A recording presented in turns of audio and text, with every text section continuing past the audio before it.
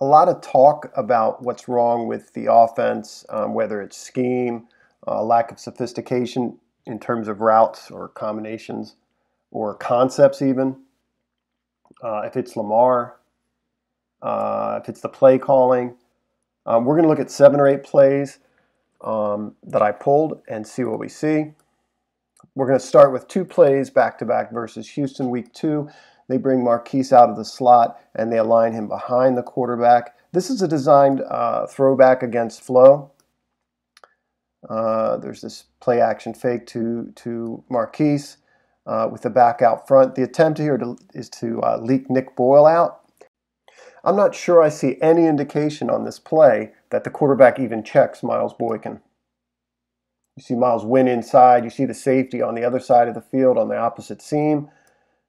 Right there, you've got a touchdown. It seems to me this is his look, and he's waiting on Nick, who is covered.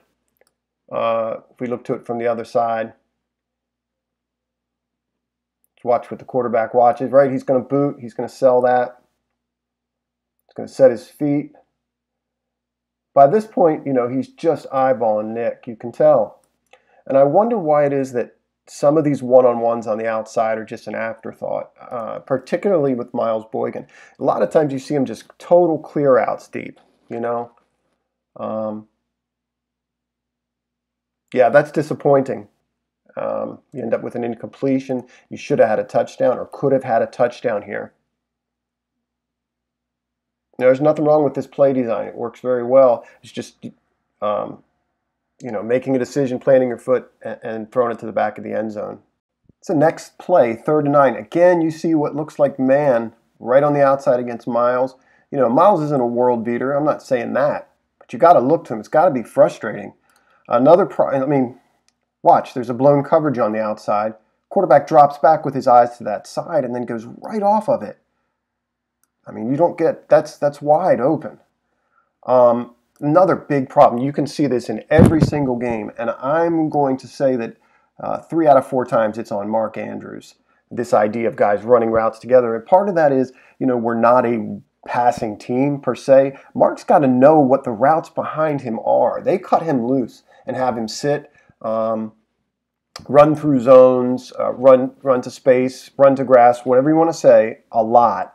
And I love that. I love that connection he and Lamar have. But right here, you see this too many times where you've just got bunches of receivers in an area. So this is a persistent problem that you see on film. So is this. You know, they've got to have confidence that you can hit somebody one-on-one on the outside. Let's see what he's watching. Quarterback's watching off the ball. It's 3rd and 9. His eyes are to that side of the field. There's a blown coverage. He's just not looking at Miles at all. I think this is the design look the whole time, or he's wanting to come back to Marquise. I'm not sure what he's doing in terms of his progression here. I think it's all designed for some form of a mesh between Marquise and the running back there. He's trying to get the running back to pick up the 1st down. Watch Marquise run this route. Right there, he kind of breaks that off when Mark sits it. That's what I mean. You see that sort of thing a lot with Mark because he doesn't have assigned routes as such. He just finds space, but they got to rep this stuff all the time. He's got to know what routes are around him. Part of the discussion, you know, as it relates to the offensive coordinator that I've heard is lack of sophistication in terms of route combination. And then in terms of concept generally, things that other teams do, we don't do. You see these screens or pick routes here in full bloom. Des Bryant's going to take his defender away and open up this slant for the outside receiver. Mark runs a very, very nice route here, sort of a post and pivot. And Willie runs a great screen into his guy. So this beautiful combination of this rub and the route here. And the quarterback does a good job coming off what is either his first read or just a look off. And Mark is a designed hit here. And he hesitates. He's got the ball up. He's got the receiver open. He does not put it on him. Pulls the ball down, takes a sack.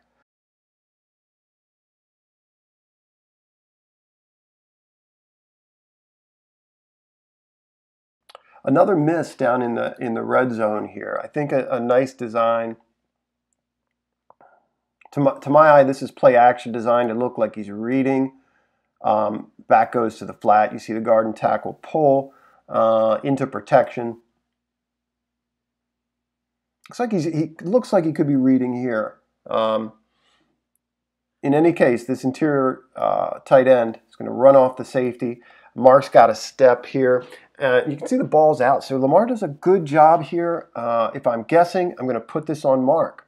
I think Mark ought to be getting this flat. He's got a good step. He ought to be able to body the defender here, beat him inside.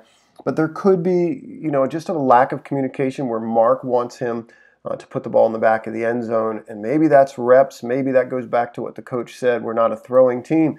And most of the reps in, practice are minimal when it comes to the throwing game. You can see he does a good job here. Throwing to space, throwing with anticipation. Maybe could get a little more on this, but I think it's on Mark here to cut this flatter, and we just miss.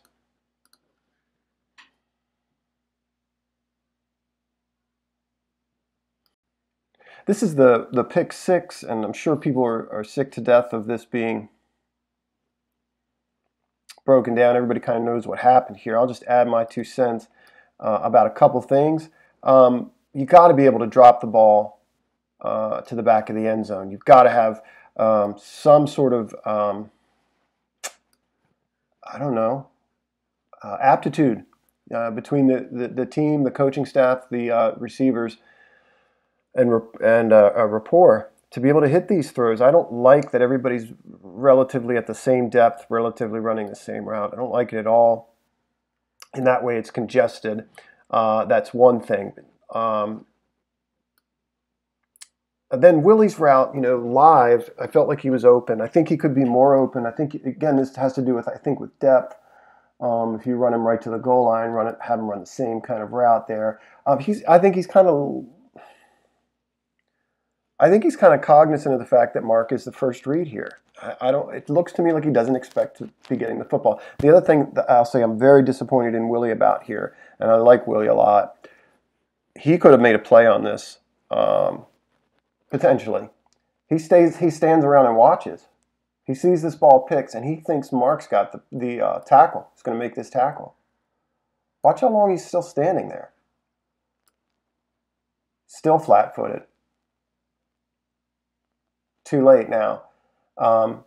So I guess it's debatable as to whether he would have been able to tackle this guy.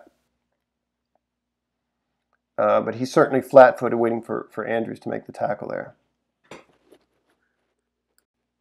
I had a teacher that would say to me, never play anything that isn't effortless. In other words, if I'm finding myself playing and I have a thought about employing some technique, some concept, in the midst of playing, I'm going to mess up. Only play what wants to come out. And I wonder if the Ravens have that confidence in terms of Lamar all the time. They see him in practice, so I don't know.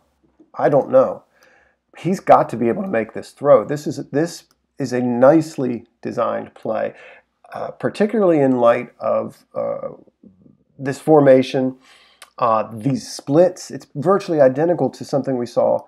I would say it is identical. Pat being pulled up. And it's a great play call. Never mind the concept. The concept is as well, I think. Gets a high-low read. Everybody's going to drive on this route because of earlier in the game. And the Ravens using Pat to the flat. Everybody's thinking run here. You can't miss this throw. And you can almost see the body language here when this throw's missed on the sideline. So they've got to call plays, I think, according to what they see in practice. And I don't know what they're seeing in practice, of course. But he's got to be able to hit this throw.